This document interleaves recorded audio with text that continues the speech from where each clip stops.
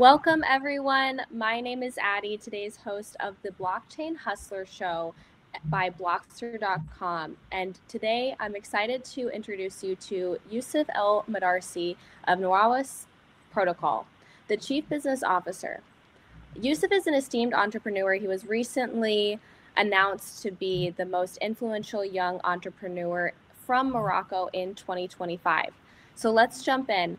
Let's talk about your upcoming trip to Miami, December 4th for the Nolcha Shows event. What can guests expect? Thank you for having me, Adi, first of all. And in regards to that upcoming trip, all I can say is that we're really thrilled to collaborate with Nolcha and Arthur, mostly. He's an amazing human being. I've been lucky enough to attend some of his past shows, and what he does is usually at the intersection of fashion, art, and tech. And I think this year's event is going to be a really private immersive evening that will connect again culture and technology, if not cybersecurity. We hope that our guests will step into a space where art, blockchain, and trust, that's what we said at the end of the day, converge. You'll be lucky enough to see the most immersive art pieces, real-time visualizations of cyber data, and live performances all night long. So we hope to see you there. Very exciting. And from what I'm reading, this is going to be a 360-degree immersive experience blending music, theater, technology. But I want to know, and what our guests probably want to know as well, is what are you most excited for at this event? Personally, I'm most excited about the fusion of storytelling and technology. We're at least we're trying to show that cybersecurity doesn't have to be abstract, hidden, or scary, but it can be felt and seen. The installation will react in real time to blockchain data and network signals, turning security into living artwork. Again, that's our hope and our wish. It's a metaphor for what Naoris Protocol does every day, turning very complex cyber processes into something tangible and trustworthy, accessible to all. Incredible transition. I wanted to switch gears and learn more about Nowis's important work in the industry. Explain to me, how does cybersecurity work on a quantum computing level, and how is that different from how cybersecurity is mostly known today?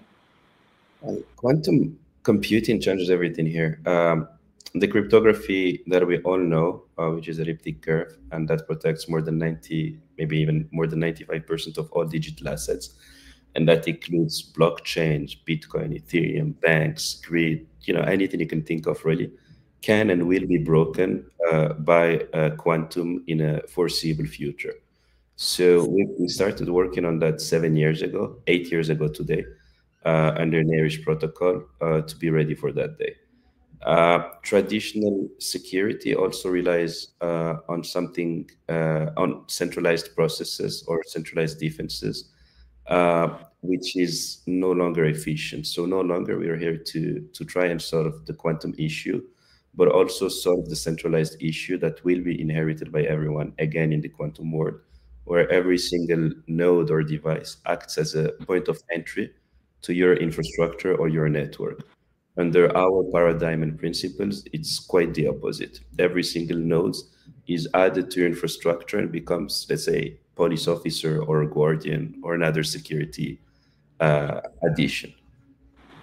So every piece of infrastructure is its own decentralized piece of data. Is that correct? Every piece of infrastructure becomes decentralized by design and becomes a nodes that communicate with every other piece and validates the security of the entire network in real time.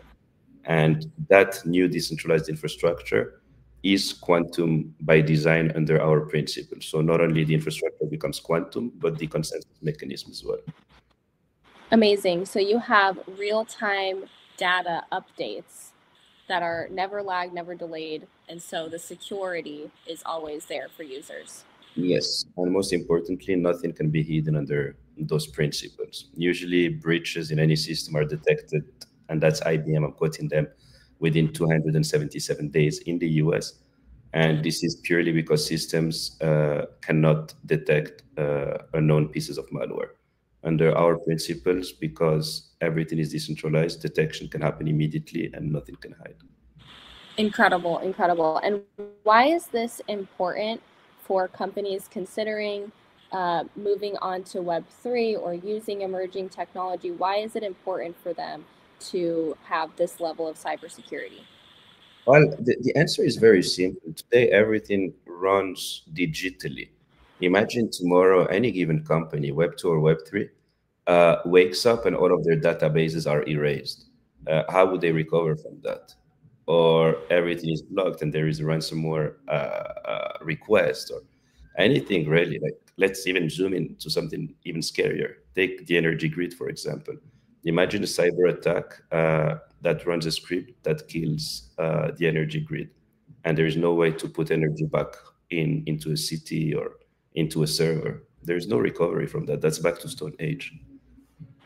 Right. And how soon do you see these imminent threats coming? I know that they are somewhat prevalent today, but we don't hear about them. How soon do you see that this future is approaching us and that companies need to start adopting this level of cybersecurity? I'll answer that question in two steps. First step is basically we're already late in the sense everything is centralized. You can see hacks coming more and more often, and these are only the mediatized ones. The companies and governments avoid mediatizing their breaches because that makes people lose trust. So it's already broken, and with the advent of quantum computers, and here I will quote one of our advisors, former General Inge Kampenes from Norway. He believes that the quantum threat is imminent, and a quantum computer stable and powerful enough to break the elliptic curve cryptography should see the day within the next 3 years. Wow, wow, that's very important for our viewers to know, and for any company that's looking to build on blockchain, that's looking for an advanced level of cybersecurity. Is your cybersecurity methods applicable to any company, or is it only for blockchain companies? We started Naoris Protocol as a layer one blockchain technology to offer this type of defense or security standard for dApps and Web3 companies mostly. But with the release of our mainnet, we will make our SDKs and APIs available to everyone from Web2 to Web3, because we understood that the problem is way wider than Web3 only. It is, it is. And so what would be some of your dream companies that you're looking to work with? Dream companies. That's a big statement. I don't know. Like, I can tell you who we're going after. We're going after large governments, large critical infrastructure companies such as telcos, banking.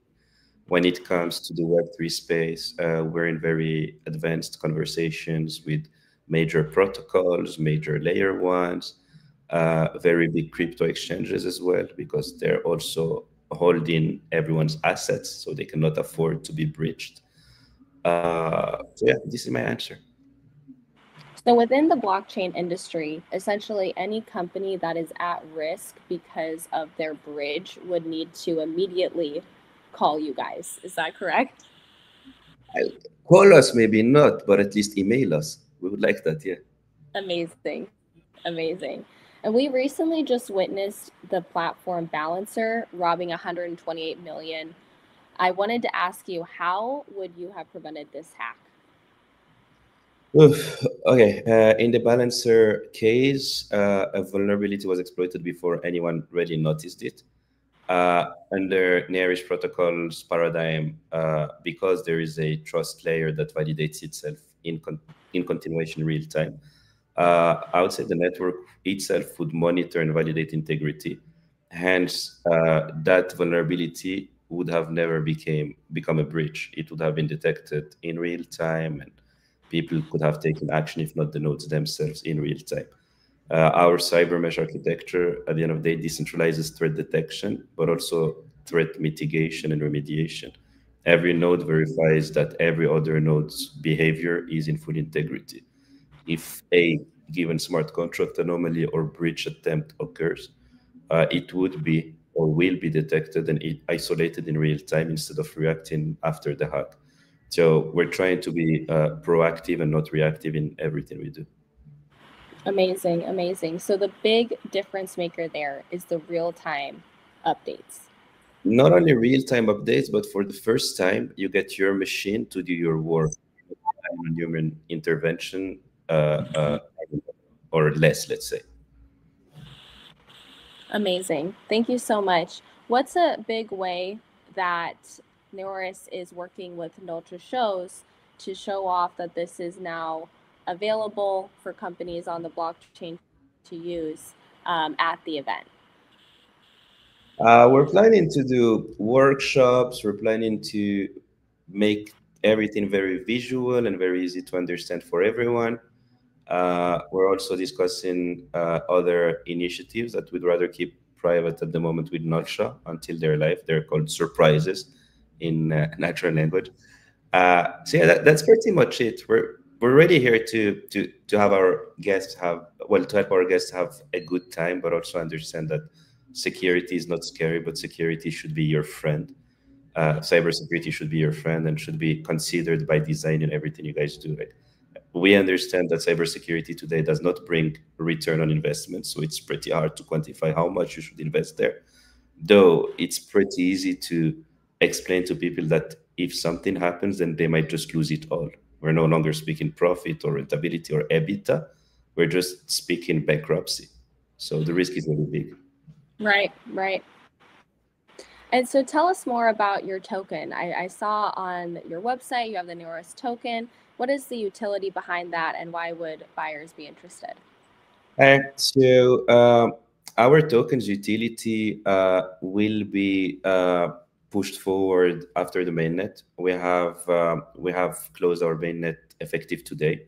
It was a big success. We have more than 1 million nodes running.